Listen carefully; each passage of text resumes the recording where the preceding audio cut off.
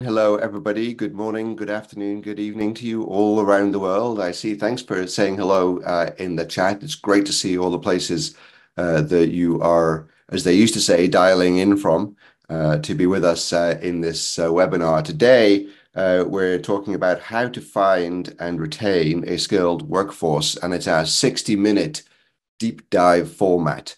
The skilled workforce, that of course is ourselves. But it's also, our teams, our businesses, our organizations, the whole group of human beings that it takes to enable not only us, but our organizations to be successful.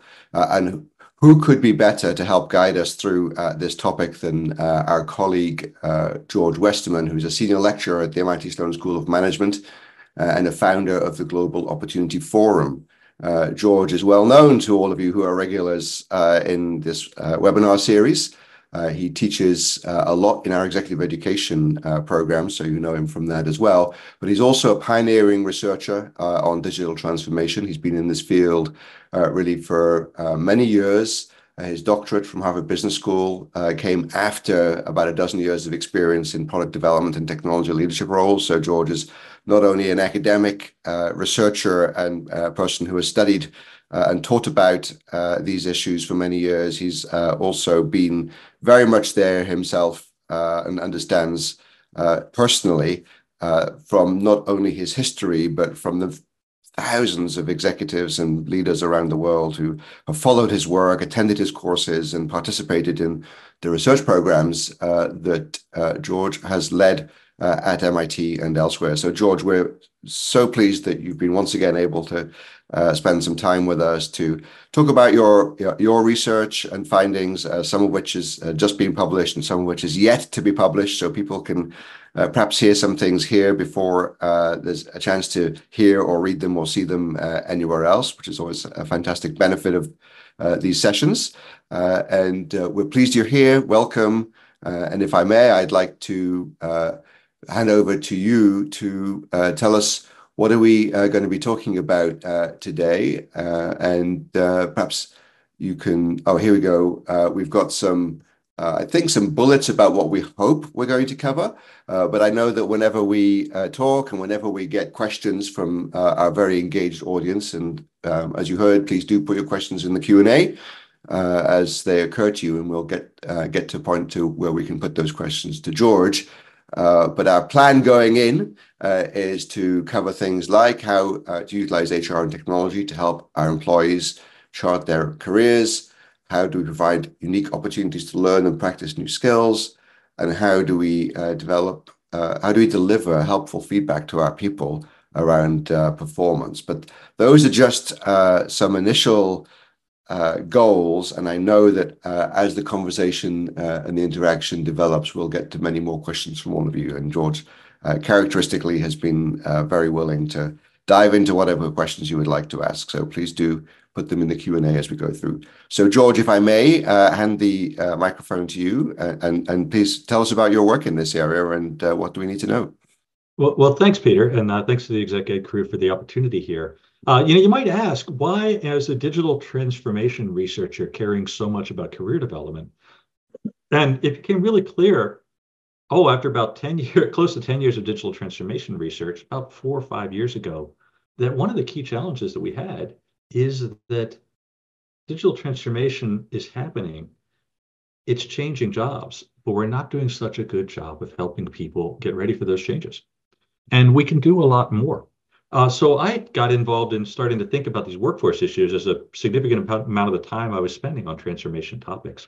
And so this is part of that topic here is how can we help people develop and be ready just to develop in their careers, but also to be ready for some of these changes that are coming. And what do I mean by the changes? But, this was 6 years ago, right? And we were all worried about what jobs will be left after the robots eat them. And lots of concern going on there, lots of talk in the media about this. We even launched a Work of the Future effort to make sure that we understood what was happening there. But that's just one thing that happened. Then other things keep changing here. Certainly, digital transformation is reconfiguring our jobs, but then we had this scary pandemic happen. Nobody expected that. It changed the whole way we think about how we employ people, where we employ people, and what people expect from their jobs. Certainly, a new generation thinks differently about their jobs. And everybody, having lived through the pandemic, is rethinking what they want. And then, of course, geopolitical challenges from that to wars to supply chain disruptions to all kinds of things keep changing. And as if that were not enough, then along comes this little guy who is exactly 1 year old to yesterday or 1 year old this weekend. And that's changing everything again because we're back to that question. Well, okay, now these things can write stuff. Now they can do graphics. Now they can do all kinds of things. Do we need to worry about our jobs again? It never keeps changing. And as hard as that is for people in HR, it's actually just as hard for the employees. And that's a real point I want to make here. It's easy to think about this problem as an HR problem. And yet the so many of you have come to this realizing this is actually a talent problem for everybody in the company. And HR will do what it does or it will do what it doesn't do. But we all need to find ways to help improve the talent we've got, the way we develop the people we've got. Because without our people, we can't do anything in an organization. To give you an idea just how important this is outside of the HR world, we had our annual industrial liaison program, the biggest conference of the year, the R&D conference, about 2 weeks ago. And in that conference, we had half of a day out of the 2 days, we offered an opportunity to talk about careers and talent. And that was the most subscribed set of panels in the entire 2 days. So these are R&D managers. They're not HR. They're very, very technical people. And they still chose with their feet to come to a session on talent. So this is not an HR problem. This is for everybody. And the fact that you're here, I think is a good sign that you recognize that. So let's go through and look at, so some of the solutions will be fix this in the HR and talent area. But so many of these things we can all use as we develop people. So I told you that, we were worried about the robots taking over. Well, we brought the best researchers throughout the Institute together to look at this. And the task force published its findings. And what we found is, yes, technology is changing things, all that kind of stuff. But 3 out of the 6 findings are about training and development, right? Labor market institutions have fallen into disrepair. We need to innovate our labor market institutions. Now, that's the economists speak for the external thing, but there are labor markets internally also. We need to cultivate and refresh worker skills. So this is even, the top talents in MIT are talking about how important this is to do. And if I didn't hit this topic enough, this was from last year, 37% of the top 20 skills for the average job have changed just in the 6 years since before this article was published. So things are changing really, really quickly. Now, what does that mean? Well, talent's a big concern for leaders everywhere. But let's look at some of the details here. 2/3 of people that we surveyed in a survey that we did said that career advancement's important. Now, who is it not it says it's important for? My uncle, the fireman, the many people I know that are teachers, right? They want to develop their skills, but they may not, the career development, not all of them aspire to be principals, right? And many, some other people do not want to advance, but we see 2/3 of the people in our poll did. Of those, 25% said they're likely to go to a different employer in order to be able to advance. And also, half of non-managers said the lack of good career advice had hurt their career. So they're blaming their companies, whether right or not, they're blaming their companies for their lack of development in what happens there. And if you look externally to other work, just last year, Pew Research and McKinsey, 63% of people who changed jobs said lack of opportunity to advance was a major reason. And McKinsey also said the most common reason for quitting was lack of development and advancement. So this is the problem here. It's hard enough to find talent. And yet what this says is for everybody we hire, we actually have to hire 1.5 or 1 2/3 people because of the people we're losing because we're not developing them. And it becomes even more complicated because not everybody wants to develop up. And frankly, developing up is not always an opportunity unless your company is growing really well. And developing laterally or diagonally, or we did an event in London a few months back, and they all were talking about the idea of squiggle careers. You're pivoting a lot as you're moving along. How do we make those opportunities happen beyond the straight up that we have also often talked about in companies? The real problem is not just finding an employee or a job for today, whether you're employer or employer. because that's just getting you in there. We don't want to lose those people. People need help to grow and to thrive in their careers. So that's enough setup here. Let me just ask you as a group, and Eric, if you could put up the poll, does your company do career development well? And we're not going to let you have an it depends, just yes or no. Do you do development well? So go ahead, everybody, and pop your vote in there. And Eric, you're controlling timings because I can't see how fast things are happening. So just whenever you think it's ready, go ahead and pop up the poll results. Sure. We're about 75% there. Okay, great.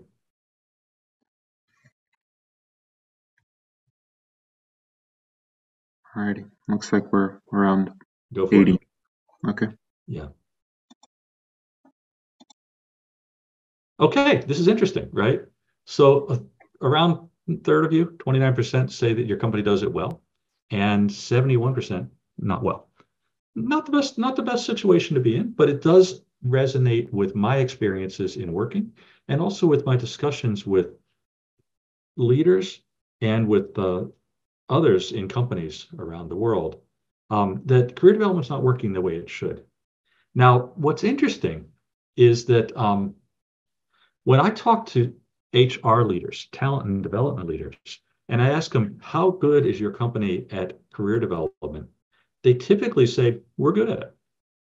But then I qualify it and I say, how good is your company at career development for anybody who's not a high potential, a leader in the organization? And then the answer changes. And it tends to be, no, that's the answer I tend to get. Because companies do tend to focus very much on high potentials, and we know how to do those programs well. They're expensive, they're very high touch, but we've recognized the need for those. The question is, what do you do for anybody other than that 3% or so that might be your high potentials, or the percent that's your new managers that are getting that first manager training? We need to do more. So our work out there has found two common approaches that happen in companies for developing the non-high potentials. And I unfortunately have not found a good word for that yet. The average employee, this is the average employee, but the average employee sounds like somehow we're saying something bad about them. The typical employee, there's not a good word for that, but you know what I'm saying. The people you would not consider high potentials, but you still want to keep because they're talented and they're hardworking. Two common approaches I've seen. One is this: managers are responsible to help people develop in their careers.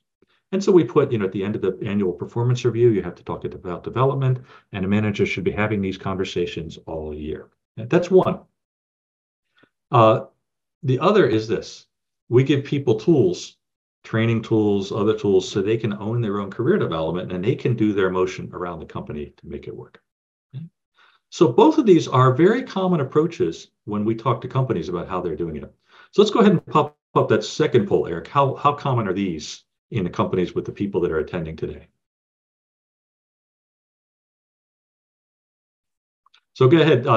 Is it number one? Is it number two? And we added a third one, something else, and you can decide what something else means.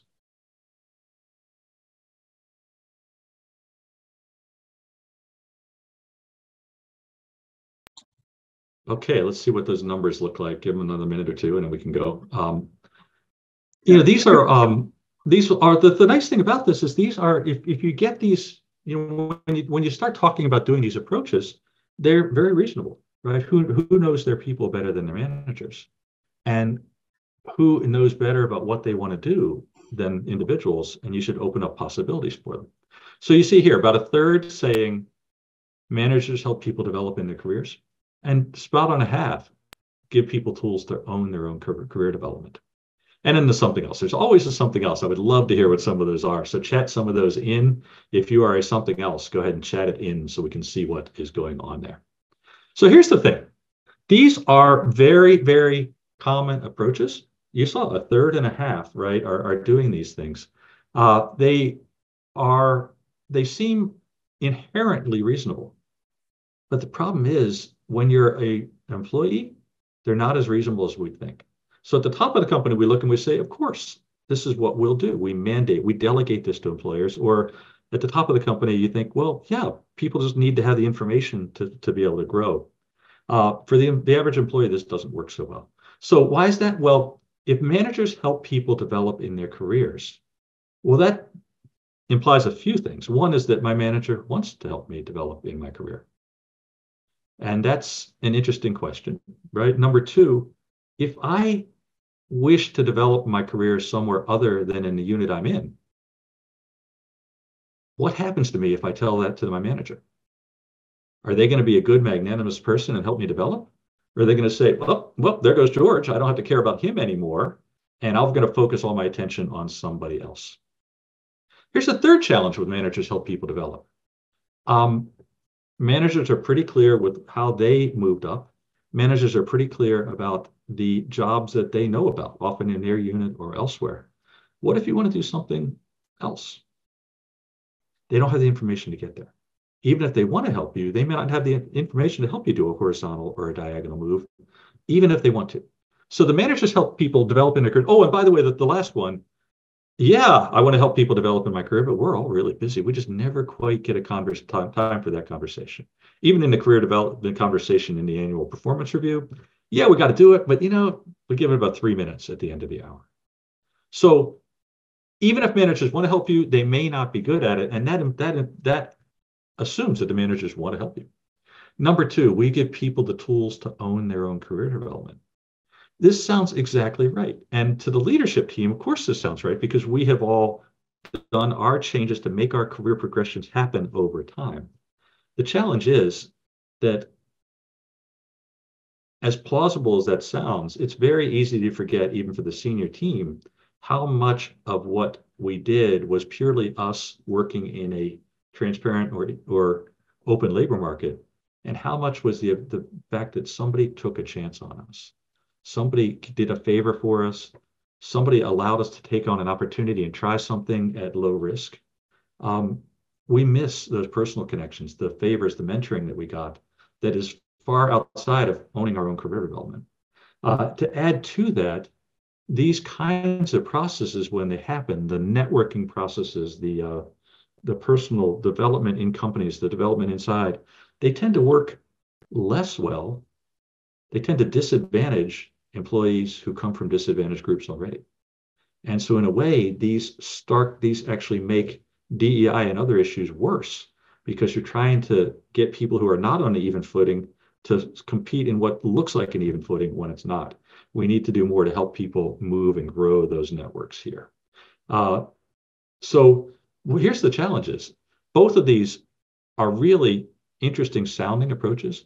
Both of these sound very, very plausible to senior executives and the people that are allocating HR budgets and allocating the way that we do development in companies. But in many ways, they're false narratives. They sound good, but they're not actually working for the people that they need to do it, to work for them. So we want to get beyond that. We want to go in and try to figure out what's a good way to work it. Now I want to go into the comments for a second. They were looking at some of the others. Mohammed said, we design career growth plans with the help of managers and a gamified approach to that. Would be interesting to learn more about, Mohammed. Career development is powered. Here's Sandy. And we'll come back. I'll share some examples that look kind of like that also. So thanks for sharing that. Sandy, career development powered by the individual, resources are provided. I was heavily supported. Okay, great. So you're saying I think, Sandy, what you're saying is a number two, but you also got a lot of extra support from people, which is great. The employees, something else means employees responsible for their career development. That's interesting, Martha, because I thought we had number two, but you're clearly seeing something else in number two that we don't see. Delara, both could be an answer. We didn't give both. That's interesting. And Carrie, if managers are responsible, it needs to be factored into their responsibilities. They don't always have the time. Okay, so we did that. And here's another one that has nothing to do with it. Can you confirm if the recording will be mailed? This person needs to leave. Okay, no problem at all. All right, so thank you for putting those things in there. So we are seeing these approaches there. I've just argued very strongly that in many companies, these are false narratives. They're highly believable, especially to the people making the decisions, but we need to do better than this for the people that actually are affected by these processes. So how do you do this well? Well, we need more than just a bunch of tools. We need more than a bunch of just nice sounding stories. We actually need a coherent system. How can we put this together so it actually works for every employee, not just sounding like it works, or not just sounding like a bunch of key tools that we can put together over time? So the thing is, as companies, we already know what's needed because we already do it for our high potential people. Okay? We already do it for our leadership development programs. We just don't do it for others. So how can we make this happen for all employees, but not have that cost, right? Because it's clearly, we can't pay that kind of cost and personalized attention to every person and employee that we can give for the top few percent. Okay? So how do we make it work well? Well, looking across thousands of employees that we surveyed, looked across dozens of case studies and interviews, we've identified 3 elements that are needed here. Number one, you need to give people visibility. Because so much, because unless you're growing very quickly as an organization, the vertical always has a funnel and the opportunities get shrunk as you move up. People need opportunities to look at what else might be possible. So what other opportunities are available from where you are? And what are the pathways we might take to get there? Number 2, as we got that visibility on what might be possible, we need to provide an agile learning approach to help them get there, right? We here at MIT offer 2-year master's degrees. That's great if you've got 2 years to get it, or 4-year undergrads. We need something more agile than that. And that's why we have our exec ed department, our exec ed programs that allow you to come in and get some skills much more quickly than that. And we also have some part-time programs, our Sloan Fellows, our executive MBAs that you can do while you're working. But the idea is you can learn from us and we'd be happy to teach you. But there are other ways that you can learn too. What's really critical there, though, is it's not just sitting in a classroom. It's not just collecting that certificate for having sat there for 2 or 4 hours. It's really, do you get the opportunity to practice also, not just to learn? Because the practicing is where you take these hard concepts and you make them real by figuring out what works and doesn't and what else you need to know. So there's visibility on what's possible for you other than purely vertical. Next is the opportunity to learn and practice. And the last is, are we giving the kind of rich feedback and coaching that we need, right? That, it's great when your boss wants to really look out for you. That's fantastic. It's great when you can find a mentor or a set of mentors throughout the organization that can help you. But that also is a little bit lucky in many cases. What can we do to make this a more constant part of the process beyond just saying, hey, bosses, do this? So what are some examples here? Well, lots of companies are doing different parts of this. So let's look at the pathways, for example. UPMC Medical has a really interesting thing available in the personnel system to anybody. GE Digital did this. They were the first I saw it in UPMC. At UPMC Medical, you can go in and you can say, I'm in this job. Where have people in my job gone in the past? Now, UPMC's got 200,000 people. That's a lot of people moving around. And so you have the opportunity to say, oh, here I am. I was a lab technician. I didn't know the lab technician could go into becoming a nurse, or I didn't know a lab technician could go into marketing. I didn't know those were possible. Here, how would we get there?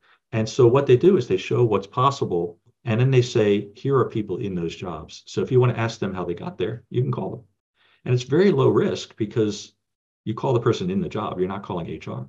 And so whether or not you trust HR, you have an opportunity to see what might happen and to make a contact you wouldn't have had before. In the learning opportunity, there's quite the opportunity to learn and to practice. Certainly, many companies have the learning idea going on there. What happens here? Fidelity Investments is a great example of this. When they're training people in call centers, these are regulated products. You have to be very careful what you say and make sure that the advice you give is actually accurate. And what they do, we call it the 3 I's: instruction, immersion, and introspection. So what do they do in the morning? You learn about that product that you're going to be supporting. In the afternoon, questions about that product come to you while you're doing your job in the call center. And of course, you have a supervisor listening to you as you're going there to make sure you don't say the wrong thing. After you've practiced all afternoon, the next morning you come back with the other people who have learned about those products and you talk together about what you learned. How did the training help you? What questions do you still have? How might they revise the training, and how might you get some extra experience to get there? So here they're learning and they're practicing in the same moment. Another example is a little different at Schneider Electric. They're very much about owning your own career development, but they've also put together something very interesting, which is an internal talent market, not only for changing jobs, but for doing temporary work. And so managers can post, I need somebody to run this data science opportunity for me. Here's 2 or 3 things I need done for me. Does anybody want to do it? And then any employee for the company can say, I want to do that. So imagine somebody just got a data science course that they took and they want to learn some stuff. They can do it in a low risk way on somebody else's data on a meaningful project. First of all, it gives you a chance to practice this skill with data science in a real world. But second of all, you now have met a manager you wouldn't have met before. And you can make those connections happen in ways that you didn't have before. It helps you build those networks. So this owning your own career then becomes also linking you into other opportunities. So that's another opportunity there. And then certainly the coaching and mentoring. It happens in different places in different ways. Allianz now is measuring, as part of your performance review, you have to talk about what you're doing to develop as part of every performance review, the individual says how they want to develop, the manager is supposed to talk about that, and then the managers get some coaching on whether that's happening in their people. UPMC also has a thing called an anytime check-in. And an anytime check-in allows the manager or anybody else in the company to just say, that was a good one. Way to go, George. Way to go, Elaine. And just send that directly to you or to you copying your manager. So you're getting constant feedback either from your manager or from other people in the company on how you're doing, what you're doing well and poorly. And if they decide that your manager can't see it, that's fine. It just stays confidential to you. What else can you do in your company to do that kind of thing? Now, why do we need to do this? Because in many companies, it doesn't work as well as it should, right? And, Cargill is doing some of these things and they're doing a nice job of really improving. But why did they do that, Cargill? What we heard from her, and we heard it from 3 other companies in this list that I won't name. They said, George, it's easier to hire externally than it is to hire internally. And it shouldn't be that way. And so one of the reasons Cargill got into this is to help fix that problem. Take people that are already loyal to you and keep them loyal. Okay? So let's, I'm going to get in and tell you some more stories. Let's do another poll here. Let's go back to this one. And Eric, can you pop up the poll here?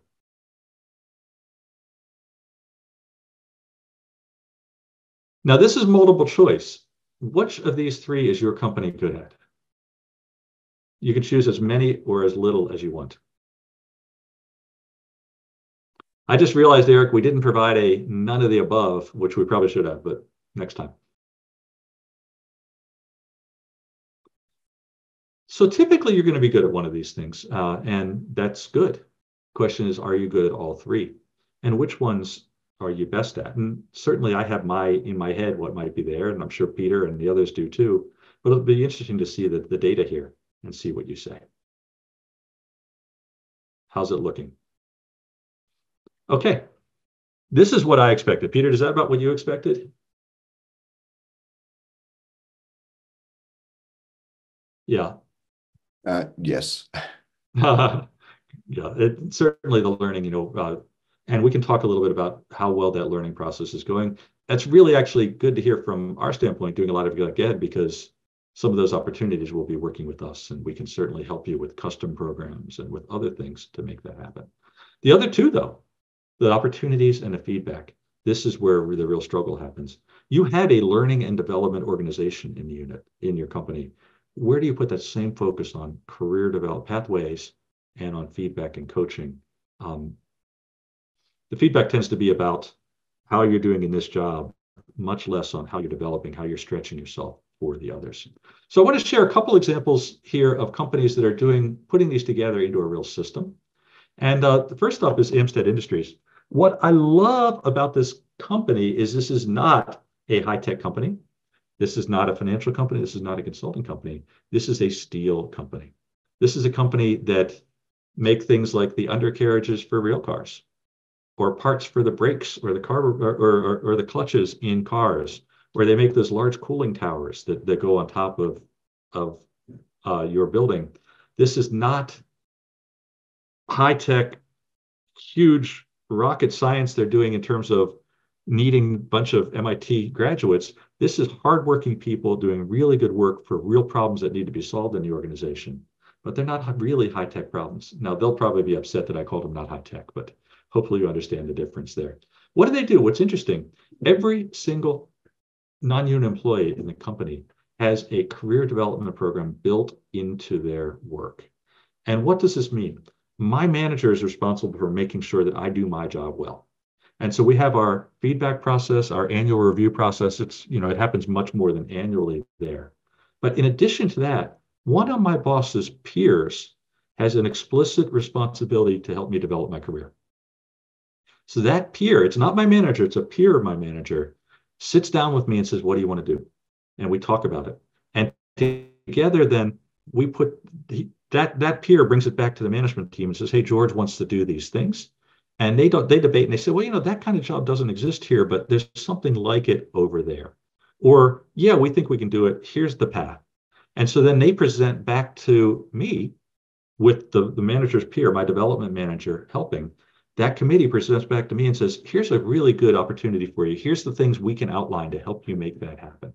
And if I accept that, then it's that boss's peer's job to make sure that happens. And at the end of the year, it comes up that I get reviewed with my boss for my performance, and my boss's peer gets reviewed for whether they helped me take steps along that path. It's fascinating because it gets your manager out of that discussion. Second, it makes it really, really explicit that this matters to us. I have not seen this as well done in many other companies, and I love the fact this is not in a consulting company or a finance company that's happening. I did ask them, how hard is this? How much effort does this take? And they said, George, it sounds like a lot of effort, but it's something that we should be doing. And it's just, a day or two a year of the development managers across all the people they're helping to develop. So you can find a day or two a year. You can find lots of reasons not to find it, but you can find that. And we give the attention to it to make sure they find that time. So I think it's a really interesting process. Now that's for everybody, all the white collar workers in this company. What else? Where else can you do? Well, certainly we talked about fidelity. If you can't do it for the whole company, can you do it just for your unit? So we talked about fidelity and what they've done for the call center workers. That same thing, the idea of here's where you might go, here's how we're going to train, give you the practice, and of course, give you the regular mentoring. Call center, and they got a whole lot of feedback all the time there. But then here's another one that I think is fascinating. Beth Israel, just like a lot of healthcare organizations, have real trouble filling certain roles. And these tend to be the middle skill non-college graduate roles. These are the lab technicians, that kind of thing, the assistants in the offices. It's just our education institutions are not pumping enough of those people out, and we need more and more of them in companies. So what Beth Israel said is forget about it. We can certainly go to the community colleges and hire people, and we will do that. But why don't we start inside our company? So what they do is they go, if they're looking for a lab technician, they look in the cafeteria or they look at the reception desk. And they say, you know what, George, you're a really good worker. We love the fact you come in on time. You are great with our customers. We just love your whole attitude. And I know this job is not paying you a whole lot of money right now. How about we help you become a lab technician? Have you ever thought about that? And people go, I'd never thought about it. This is not something I ever dreamed would ever be possible for me. It sounds like I need a lot of skills. And they say, that's exactly right. We're going to give you those skills. Over the next 9 months, if you want to, we will continue to pay you to do the job that you're doing. We'll also pay for your school, both in our company and at the local community college, to get some of the skills you need. And slowly we'll transition you over to that role. And that role will pay you this much more money, and it'll be steady hours, and it also gives you a career path that you didn't have anywhere else. Do you want that? So what did they do? They made the career path possible for people who hadn't thought about it. They're going to give them the learning and practice while not having to give up their job. And of course, all the way along the line, they're going to keep mentoring there. So if you can't do it for the whole company like Amstead does, can you do it for certain roles, or can you do it for your people as you want to move through there? This is what's possible, but we need to be very intentional about doing it. Okay? I want to do a little aside right before we switch over for questions. Prior to this, we did some research on the learning and development function. And this is the function that you all said works pretty well. Most of you said this works pretty well in your company. Does it work well enough? If you're like many companies, the way that learning and development is happening is the way that I first experienced learning development when I entered the job market in the 80s. We hang a bunch of courses up there. And if you want to take the course, you go to your boss and see if your boss will allow you to do that and give you an accounting number to charge against. And whenever that course is offered, you can take it. Not exactly, that's maybe learning, not exactly development. Now, what's changed since then? Well, we have digital courses, so you've got a lot of digital courses online. This is not that, last century's processes, as everything else has been transforming, are not enough. And so we did some work on how should learning and development change. And here's this article called The Transformer Chief Learning Officer. This is just for that learning piece, right? But what it takes really is, do we want to go from training people, or do we want to go from transforming them and transforming the organization? And we see three things. This is certainly focused on the learning and development unit, but we can think beyond there too. Is this unit thinking really about offering courses, or is it really about helping us to grow and develop the right mindsets? That's something that needs to be thought about differently in the L&D, but also something we can think about as managers. Why are we sending people to training, and what else are we doing to help them get the ability, the confidence, and the skills to grow, to do well now and to grow? The methods, much more in the moment, part of the work as we need them, as opposed to waiting for when the courses are offered, much more learning central and personalized. And also that means that the learning units, the HR organizations, need to become leaner, more agile, more strategic. Now this, one way we could say this is, hey, HR folks, you're not doing what we want. We need you to do more.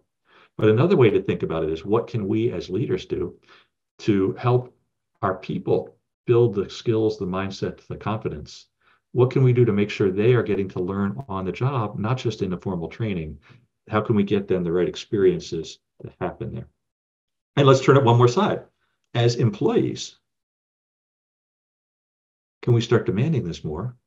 And can we start making this happen for ourselves, even as the company starts to catch up? So certainly we want to improve the HR function, but I think we can do this all over. So if you're not asking this question, you can be sure that others are. If you're in HR and you're not asking this, people outside are asking about this, and your employees are asking about this. And if you're not in HR, if you're a manager or an employee, what can you do to transform the way you're developing in your career? Digital transformation is happening everywhere. We're not seeing it as much in the way that people develop, and we're not seeing it as much in the way people develop careers. And I think that's one good reason why 2/3 of the people who switch jobs are doing it, because they're not getting development opportunities. That is a real loss for companies. You know how hard it is to hire people. You know how hard it is to train them. Why are we letting so many people go? Because we're not developing them. So you can do this. You should do it. Make these things possible. Do the learning and the practice, do the feedback. This can happen in HR, but it can happen anywhere in the organization. It's good for the employees, but it's also good for you and for the company. So with that, I'll stop and we can take some questions. Great. Thank you so much, George. And please do, great comments happening in the chat, but if you've got any questions you'd like to put to George, put them in the Q&A, and maybe I can just get things started a little bit here, George. Just thinking back to something you said towards the beginning of your presentation, you talked about how much jobs and roles, how fast they're changing and how much they've changed. And so one question that we hear quite often is, well, how on earth, you're asking us to provide these career development pathways, or you're recommending that we do that, but how do we provide career development pathways for careers that not only don't exist yet, we can't even imagine what they are? So I think that's a tough one. What we can imagine, though, is, okay, I have my version of Moore's Law. Moore's Law, we all know, technology changes really quickly. Digital technology tends to move exponentially in organizations. My version of Moore's Law, I wasn't allowed to call it Westerman's Law, but we can call it that. It's that technology changes quickly, but organizations change much more slowly. And what was one of the things we found in the Work of the Future study is that although the potential is there for robots to eat a lot of jobs, it's happening a lot more slowly than we thought. Because for the robots to eat the jobs, we need to change the processes those robots are in. And that's a slow process.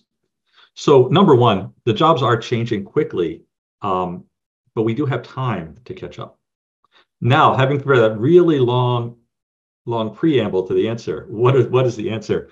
Number one, the jobs we don't know about, the best we can do is aim for resilience, for human skills, those kinds of things, because that will allow us to adapt. But there are a lot of jobs that still exist that are going to be changing. And for those ones, we can help people start to adapt right away. So to continue this overly long answer, for example, as companies have gone into agile IT development, the role of the business analyst who used to write those long requirements documents has changed. And we need to stop putting as many people into that role, and we need to help those people figure out where their skills might still be useful. And as another opportunity thing there, basically, if you are doing routine work, it's very likely that routine work will slowly leave your job because the computer will start to take it over. And so what can you and what can a manager do to start saying, as those pieces of jobs go away, what can we do to help people move to the next pieces? Or what can we do to help with the jobs that are left? So sorry for that really overly long answer, Peter, but hopefully that was helpful. Yeah, certainly. And a lot of what you described there also sounds like it could be in some ways sort of incremental skills building and development for people. It's interesting you said that, Peter, because I think, you've really hit a really important point here. It's very difficult. None of us, if we look back at our careers, would say, starting at this point, we knew we would be there. Sorry, my wife is a doctor. She knew, but not a lot of us do. But what we do is we take a step and we figure out where to pivot from there, these squiggle type careers. So I think you're right, Peter. It's a much more local thing than many of us think.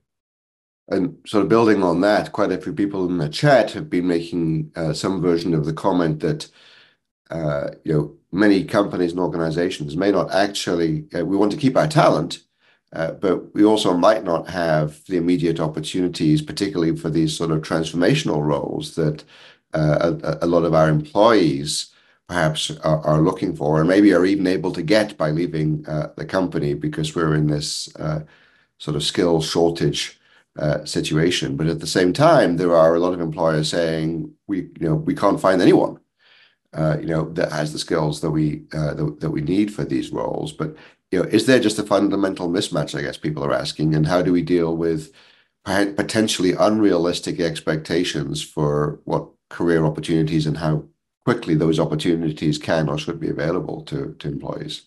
So first, if your organization is saying you can't do this for whatever reason, what you're saying is that we are happy to lose a lot of people because we're not developing them. And if you're that kind of organization, that's fine, as long as you know that you're doing it. Now, Peter, you had said about setting realistic expectations. A lot of people I know, they start their companies and they want to be CEO, and it's unlikely they ever will. So part of the mentoring process is helping people understand what is possible for them. We have a lot of people graduate from fashion design. My sister taught at a college that graduated a whole lot of people for criminal lab development. Certainly entrepreneurship programs develop a lot of people. What is really realistic and in what time frame? We can do a lot to help mentor people to make those realistic expectations.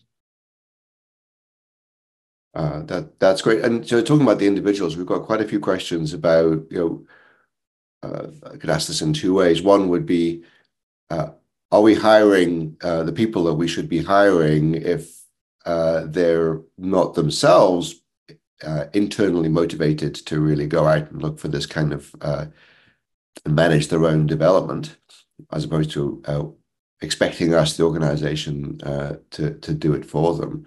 And so certainly, any good ways of assessing that the companies use for kind of assessing the development and growth potential and orientation of employees, whether they're new hires or existing ones? So there are a lot of tools out there that you can use to assess different people, and the HR people can recommend some of those to you. But that assumes that there's something inherent in people that cannot change. And to just a personal example, I was an engineer. I was the best person I knew at math and programming, and that was great. But that wasn't going to help me develop because I didn't have any use for people. And I had to learn over time what it means to work in an organization, what it means to grow for myself, to mentor, to put together opportunities that everybody wants to be part of. That was something that was not inherent in me, and I had to learn that over time. More introverted people may be less willing to reach out in ways that others, but they might be incredibly capable once they get that opportunity. So we can say, listen, we should just be hiring only the people we want. That limits the job market for who we can hire. But second of all, it removes it kills the opportunity we have to take somebody and develop them so they can develop farther. And we're getting related to this a lot of questions. Also, I'm looking at your slide with the three pillars, and the middle one being learning, provide opportunities to learn and practice. A lot of questions are coming in, which will go along the lines, if I can paraphrase it. Well, we have those programs and those opportunities, but employees are not necessarily availing themselves of them. You know, in many large organizations, we have tuition reimbursement, right? Got thousands of dollars a year that we could spend on education. Very few people actually use that. And so two parts to the question: do you have any hypothesis for why that is the case? And do you have any suggestions for, or have you come across any examples of companies where, or organizations where people really are taking advantage of those learning opportunities that are being provided? So let me say, first of all, that congrats on doing these opportunities that are out there. And the question we want to ask ourselves is it designed because that was easy for us to do, or is it designed because it's good for the employees? So let me just give you a couple examples. We've done some very interesting work and some survey research, literature review and some survey research on how do highly educated and less educated workers think about development opportunities. And one of the really critical differences is that the less educated workers may have stopped their education because they didn't feel they were good at it. And so if you give them another educational opportunity, what you're saying is, well, you know, take something you're not good at and maybe it'll work out for you. So that's one challenge. Add to that the tuition reimbursement. Tuition is expensive. Even assuming that I have the ability to take time to put the money down and then to take time out of my schedule to take a semester's worth of classes, often I'm not going to get reimbursed until halfway through the next semester. So now we're asking them to put out 2 semesters worth of work before we get invested for the first. And if I wasn't ever a very good student and I only get paid back if I get a certain grade, that's even more risky to me. So what's the difference between what is easy to create and what actually works for the workers we're trying to help? We need to think through that in a better way. We've had a few questions about essentially culture. So what is it about organizational culture in your experience that gets in the way, has prevented, you know, if these are such obvious and good ideas, you know, why is it not happening? It seems like maybe it's something to do with culture. And do you think that's true? And if so, have you, in your research, have you found any examples of companies that have been able to break through that? And if so, how? So my favorite example of companies breaking through that right now is what's happening at Microsoft. You know, Satya Nadella has done a lot of brilliant things in running that company, but one of the things he did from the very beginning of the company is we're going to change our culture here from less on just focusing on metrics and on performance and much more to turn this into a growth mindset. We're going to try to go from know-it-alls to learn-it-alls. And they worked very hard over years to develop that culture that you don't need to know everything, but you need to constantly figure out how you can grow, how you can do better, how you can innovate better. And it's really shown great performance there. Another example I like a lot is DBS Bank in Singapore. And DBS Bank was so rigid and doing such a poor job that they were the worst of the top 5 banks in Singapore for customer experience. The joke was that DBS stood for Dinosaur Bank of Singapore. And when they went out to change this, certainly they improved their processes, but they engaged every employee in making the place better. And as part of that, they had to help people realize what was possible and to not be scared about the changes were coming in. So they trained people in some of these key digital skills and what might be happening, but they also created these learning days where people could teach other people about what they were learning. And that could be about how to code something. It could be about what digital marketing is. It might be, you know, how to cook some good meal. But the opportunity to teach your peers also became an opportunity to think about how you teach and how you learn and how you grow over time. So over the 4 years, they went from being the worst bank in Singapore to being the best. And this idea of engaging all the people in it was a huge part of that. So in the companies that you've seen doing this well, and again, I'm paraphrasing a few questions here that have come in the Q&A, where has the impetus really come from? Is it sort of managers throughout the organization who've been sort of voting with their feet? Is it an HR initiative? Is it just something about a particular senior executive or an initiative really that the CEO has driven? What's been in the companies that you've looked at, the pattern of how they arrive at these kinds of systems that you're describing? So what happened at Fidelity, and actually I believe that the Beth Israel one, that was started by managers in the middle of the organization saying, I have a problem in my function, let's make that happen. When it happens in a more systemic thing, it really does come from the top. And occasionally there's an HR leader who says, we're going to make this happen. Often it's the CEOs of the world replace the HR person with a person who's willing to make this happen. One of the challenges we have in HR is very much about stability in most companies. It tends to be very risk averse. And that means that driving some of these innovations, it's going to be disruptive. It's going to be disruptive, not in the innovation sense, but disruption in terms of causing trouble. And the HR organizations are not always geared from that. And so we need to change the way the HR organizations think so that they can help change the way the whole organization works. I want to come back to it though. When it works really well. And those are the examples I showed you. But when it's not working, then that means that we as people in the middle of the organization can still take it on ourselves to do something different. And what would be some examples of the things, the people who hear you saying that and say, yes, that's my situation, but so what can you do? What can you do? You can help your people figure out how to get the more personalized, the more granular, what I call atomized learning as part of what they do. You can help your people start to stretch. You can try to figure out where they're going and help them get there.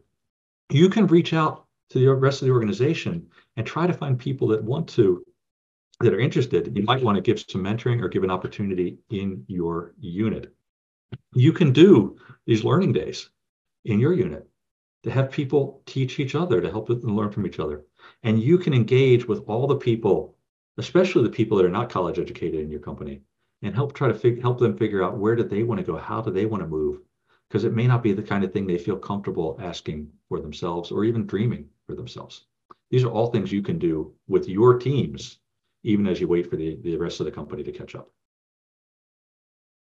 That's helpful. And, I find that, even in this discussion, a lot in the questions, a lot seems to come back to what does the individual do? What does their direct manager do? But one of the examples that you talked about that I think was very intriguing was going outside of the line management and, not sort of HR either, but other peers, but other managers and leaders within the organization being developmental partners or mentors or buddies for people that aren't in their direct line of reporting. Could you say a little bit more about that model? Because I think a lot of people will not have come across anything like that. And I'm sorry, can you repeat your question quickly? I was reading some of the chats and I only heard about half of what you said. Sorry about that. So, this was going back to the example that you gave of having sort of a career coach or mentor who is not in your line management sort of vertical as a model of getting mentorship and guidance that isn't, it's not coming from HR, it's not coming from your manager. That's it. That was a very interesting example. I think a lot of people probably have not come across that. So we'd like to hear a bit more about that. Something that I like about the UPMC approach about find somebody who used to be in your job is that person then becomes a potential mentor for you. You can contact them and you can find out. And the worst they're going to say is no. These affinity groups in organizations also have become really interesting mentorship opportunities. So, the formal programs can be a little trickier, but if you can reach out and make things happen, I know a lot of women who are involved now with women's empowerment efforts and women's development efforts so other people can grow up to be, those are all good examples of how you can take a part to help mentor other people. Hey, Peter, I want to come back to some questions. I think we might have I might have come across as being a little bit mean towards HR people. And I'm seeing a couple of the comments in there that said, hey, we don't develop people, our managers do. That, we need senior management to let that happen. We've heard HR people want to make this change happen, but the rest of the organization won't let us. Please, if I made you feel like I was picking on HR people, you have a really hard job to do. So assuming you got the right mindset, that's the first step, right? And in many organizations, you don't. HR doesn't. But assuming you got the right mindset, then you have the same challenge in it problem that anybody does in an organization, which is convincing anybody that your way of thinking is the right way to think and in making that happen. So how do you do that? You paint a good picture, you try some prototypes, you develop some allies, and you grow that story over time. So then you can bring that back and say, see, don't we want to do this bigger? So just as we talk about in engineering and in marketing, doing those experiments, and those experiments get you from chalkboard into real life, you can try to do those same things. How can we try a few little things? Find a manager that wants to work with us, and from there, grow these things out beyond and beyond. I think that's a good point, and thank you for picking it up. And in fact, in the chat, I see that Leslie, who's an HR person, went as far as, I think, suggesting also that a challenge is, and we're MIT, how does one quantify the benefits of the approaches that you're describing here? Maybe in our last couple of minutes, that would be a good challenge for you, as you've been engaging in not only conceptual discovery, but trying to understand what the data is around this. So, what advice do you have on how to quantify for the business leaders the benefits of doing what you're proposing? So, number one, start measuring. Right. So, we tell everybody that they need to put performance development as part of the annual reviews. How many people are actually doing it? And how many people are doing it in a meaningful way? What are we doing with the pulse surveys we've got for employees? And how much do we think about this as a part of the employee satisfaction stuff? Then once you started measure, what do you do with those measures? Right? Do we see some units have better satisfaction than others? And what do we do with it? Do we see that some initiatives are doing better? Do we see that people are growing? A very simple one. General Electric a few years back looked at their course catalog, and they did a very simple analysis. When we look at whether people took this course, did the dial move for their performance later? They had their performance reviews. They know what's happened, and they took out something. I think it was like 25% of their courses that were not moving the dial in any way. So the first thing is to start measuring. And second is, as imperfect as the measures tend to be, can we start to use them to start making some other decisions? Now, what you want to be able to say is what everybody wants to say. If I invest $1 million, we'll get a $5 million return. That's hard. But if you start doing these experiments and seeing whether things change, or if you start looking back and saying, given what we've done, does performance change? That's a big start on it. And I know we're getting close, but one other thing to look at is the work that Google did a while back to identify what makes a good manager. There was a quantitative study to identify what were the elements in what it takes to get there. They got at that through looking at numbers, not just through guessing at some of this stuff. Great. At least one more thing. Yes, sorry, please. I keep wanting to go longer, but AI is a huge opportunity here too. And we are out of time, but maybe we could talk about that more in a different time. I think that's a great lead into a potential future, or in fact, I'm certain future webinar that we will do around the implications of AI. But for now, George, thank you so much for spending this hour with us. There were a lot of questions. Thank you all for joining us and for engaging with each other and with us. If you're interested in the future of workforce learning, the Global Opportunity Forum that George has created here at MIT, that's gof.mit.edu. Please go and take a look at that very interesting project. And we'll look forward to seeing you all again, hopefully in future webinars. And it just remains for me to thank George very much for joining us. If you liked George and would like to spend a bit more time with him, you can also see him in our executive education courses here on campus, and also online in the digitized format that George was mentioning. Thank you again for joining us. I look forward to seeing you in future webinars and maybe in classes and programs. And George, above all, thank you so much for sharing your work with us, your insights, and for being so generous with your time. Thank you, George. Thanks, everybody, for listening.